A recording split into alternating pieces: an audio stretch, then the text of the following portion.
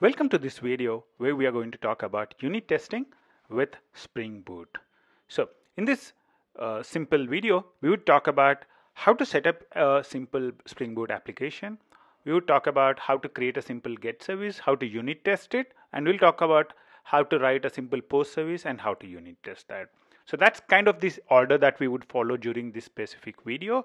One of the things that we have already done is we have created a simple video. I mean, it's about a 20-minute video where you would look at completely setting up this example like with a detailed focus on the services. So we will talk a lot more about the GET service and the POST service in that specific video. The link to that video is below in the description of this specific video. So if you are interested in creating the services themselves, then I would recommend you to spend some time with that video and come back here. In this specific video, what we'll do is we'll go through the steps of 1, 2, and 3, which is to set up and create a GET service and the POST service very quickly, and then we would want to focus on unit testing. So the focus of this specific video is on unit testing. We have a beautiful website called springboottutorial.com, www.springboottutorial.com, various articles in here. If you go further down, you should be able to see a lot of things related to Spring Boot. The one which I'm really interested in is unit testing REST services with Spring Boot and JUnit. That's what we would want to do. So we would want to understand what is JUnit and all the stuff that we talked about a little earlier. So references are kind of great way to get started. If Spring is new to you or Spring MVC is new to you, you can go there and do those stuff. That should be a quick thing. Okay, so what is like unit testing? So basically, one of the important things that you would need to understand with unit testing, let's take the application which is in here, right? I have a simple Spring Boot application with a controller, and you have modal, and you have a business service. So when I write a unit test for this student controller, I want to only test this particular method. I don't want to test the logic of student service. What I want to do when I write a unit test for this particular thing is to make sure that when I'm calling this particular URL, it's getting correctly mapped to the path variable. And once it's getting mapped to the path variable, whether I'm getting the right kind of response back. So if this is returning a specific object, is that object being converted to JSON? That's basically what I would want to unit test. I don't want to unit test the logic inside student service. Also, when I launch up a unit test for student controller, I only want to test student controller. I don't want to test, let's say there are 100 other controllers in this specific thing. I don't want to test all those controllers up. So basically what I would want to do in a unit test is just launch a simple context with just this student controller and mock the student service. So I don't want to use the real student service because I don't want to test the logic in here. What I want to do is do a mock of this and then write the unit test. Similar thing for the retrieve details service as well. So when we do a unit test, all that we are interested in testing is the specific thing at hand. I just want to test this method. I don't want to worry about the logic inside the other things which are related there. One of the things is these examples here are very, very simple, but typically in controllers, they are simple code. I mean, you should not have any business logic in here. The only thing you'd have is probably like when I'm having let's say this is the post service. I have a little bit of conditions in here, but that's limited too. So typically your controllers should not have a lot of business logic, so they should be really easy to unit test once you understand how to unit test them. As it says here, a key part of unit testing is restricting the scope to a minimum. In this unit test which we write right now, we only want to test the methods in student controller. If you want to test the entire flow, we would call it an integration test, and there would be a separate video for that as well. So in this video, we are focusing on unit test where we just want to test the student controller, stubbing out the student service and launching only the student controller. So the first part is to bootstrap the project. So you can easily bootstrap a simple REST service application using Spring Initializer. Just go in here, type in a group ID of, it's a website, Start Spring IO, and you can type in COM in 28 minutes Spring Boot as group, student services as the artifact, and choose web. That's the only thing that you would need. If you would want, you can also choose actuator and dev tools as well, but those are things you would not use during this specific video. So the next thing is to add a business layer. So typically applications have multiple layers. You need a business layer so that you, from the controller, you can call that. What the business layer that we would be using in this specific video is related to students and courses. So a student wants to register for a course. You want to get a list of students that a course student is registered for and things like that. So what we'll do is we'll have a simple student service created. So if you look at the student service that we have in here, very simple model. If you want to understand the details of it, you can spend some time with the page in here. At the bottom of this page, we have all the code that is used in this article listed down. So the entire code example, pom.xml, the student controller Java, course.java, student.java, student service.java, all the stuff that you need that we use as part of this example is present at the bottom of the article. But let's quickly look through that. So the student service basically exposes a few methods, right? So the methods are, if you want to get these retrieve courses for a student. So I want to get all courses that a student is registered for. I'll use retrieve courses. Retrieve course, I would want to get a specific course details that a student has registered for. Retrieve student would get the details of a specific student. Retrieve all students would get a complete list of students that are registered. And you can use add course to register a course to a student. So a student says, I want to register to a course, I can use the add course method. That's basically the methods which are present in the student service. If you are interested in the details of that, I would link the article there and you would find all the code for the basic services. It's pure Java logic. You don't need to really worry about it. Let's switch our attention to creating that particular service. Creating the service again is a very simple thing. So adding a get service, all that you need to do is add a REST controller and call the service. So I'm calling the service.retrieve courses. I have a path variable called student ID. In the other service, I have a path variable called student ID and course ID as well. And I'm returning the values back. What would happen is when I return a list of courses back, Spring Boot, when it sees that the request is for JSON, it would convert this Java object into JSON and return that back. So when I execute a get request for this particular thing, this is what I would see. So when I call this service, I would see this response back. And this image shows how to call it from Postman. But what we are really interested in is now unit testing the get service. So one of the things is the focus of this video is on unit testing, obviously. So we are trying to get quickly down to the unit testing part. If you are really interested in setting up the service, there would be a link to that particular video right below this video. So let's get to unit testing now. So when we are unit testing a REST service, we would only want to launch the specific controller. And we only want to launch the controller and its related MVC components. So there is an annotation called web MVC test, which is used for unit testing Spring MVC application. So what this annotation allows us to do is, as in here, specify, I want to launch only this controller up. So that's the thing which it does. So when I say at MVC test value is equal to student controller.test, it will only launch that particular controller class. And because this is a Spring application, we want to auto-wire stuff and everything. We want to run with Spring Runner. Spring Runner is just a shortcut for something called Spring Boot JUnit 4 class runner. If you are familiar with writing unit tests with Spring, this is the typical class which we use. And Spring Runner is kind of a shortcut to that. The other thing is, once I start using the at MVC test, is I would need to fire requests to this. So mock MVC would allow us to do that. So it would be kind of an entry point for the server-side Spring MVC test support. So you can say, I want to send a GET request to this URL. I would want to send a POST request to this URL and things like that. And as I said earlier, we would want to do a mock of a specific thing. So student service, we don't want to reuse the real student service. We want to mock it. So we use a at mock bean annotation for that.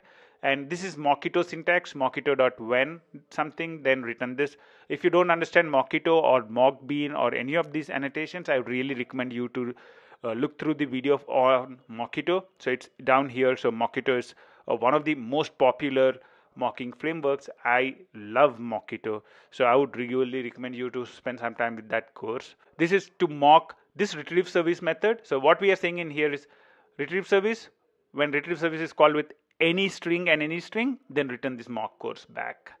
That's basically what we are doing. So mocking is nothing but saying, okay, when this method is called, return this back. So instead of using the real code, we will use a mock and specify what the mock should do. So here we are actually using the mock MVC request builder to fire a request to specific URL, and we are using mock MVC to fire that request. So we are setting the request up using mock MVC to fire that, and we are asserting the things in here. So that's kind of the building blocks for whatever we would be looking at. So if you look at the test is very simple, right? So student controller test, I'll launch it up in the IDE. So it's a simple student controller test run with Spring Runner because we want to launch the Spring context. We want to just fire in, launch up the student controller. So we are using at MVC test. We are auto wiring in the mock MVC because we want to fire requests. We are using a mock bean on the student service because we want to use a mock of the student service and not the real student service. And we are creating a mock course with some details. So this is just a mock course which we want to use to check the details. So let's see what's in the retrieve details for course test. So what we are saying is we are setting up the mock. So what we are saying is when retrieve course method is called on student service, then return mock course. That's what we are saying. And then we are sending we are building a request builder. We want to fire a request to student1 dot course1, and we say we want to accept JSON response back. That basically is saying we want a JSON response back. So, and then we are firing that request up. So we are saying, okay, fire a request to this URL. That's basically what it's doing. And what we are saying here is I'm expecting these details back in the response. So ID is course1, name is Spring, the description is 10 steps. One of the cool things about this JSON assert framework is even if the response does not exactly match this, so it just says, looks through the response and sees, okay, is there an ID with the value course1? It will not really worry about formatting of the request or if it has something extra in the request. So I'm saying at least expect this stuff in. The JSON assert.assert equals is a useful method to be able to do that. So what we are doing in here is very simple, right? Unit testing Spring Boot applications is very simple. I mean, actually, unit testing Spring MVC is very easy. All that I need to do is put at MVC test, launch up that controller, stub all the stuff that I would need to stub, provide the mock responses back, set up the mock, fire the request, and then we are checking what is expected. That's basically what is there in unit testing this particular thing. I'd really, if this is the first time you're learning how to do a unit test, I'll really recommend you to spend some time with the JUnit video that we have so that you understand the whole thing, and also the Mockito thing to understand the mocking. But if you understand JUnit and mocking, there is nothing really great in here. It's quite a simple unit test. The other thing we want to do is to be able to unit test a post service. So we have an example for that as well. So this is a post service. So post service, here we would want to register the student to this specific course. So when this particular student is registered to the course, we would want to return the ID of the course he has registered to back. So what we are doing is when he's registered to that course, we return the response identity with the location header containing the ID of the request. So it will return /student, /student1, /courses, /course1. That's the thing which would be returned back in here. So when we write the unit test for the post service, we would want to check that out as well. So what we want to do in the unit test is we would want to send some body. So we would want to send some sample body to this URI in a post and see if I get a status back of 201, and also I would want to see if the response contains the URI of the created resource. So those are the things I would want to check in my unit test. So you would see that the unit test is very similar to what we have for the get, except that we would have a little bit of different asserts. One of the things that we would need to do in create a student, so it's to register a course with a student. So I'm basically setting up the student.service.add course to return the mock course back. And what we are doing next is to send course as the body. So when I send a post request, I need to set the body to have the example course JSON. The example course JSON is defined in here at the top. So I'm sending this string out. So I'm saying name string description is 10 steps. The steps are learn Maven and other steps which are present in here.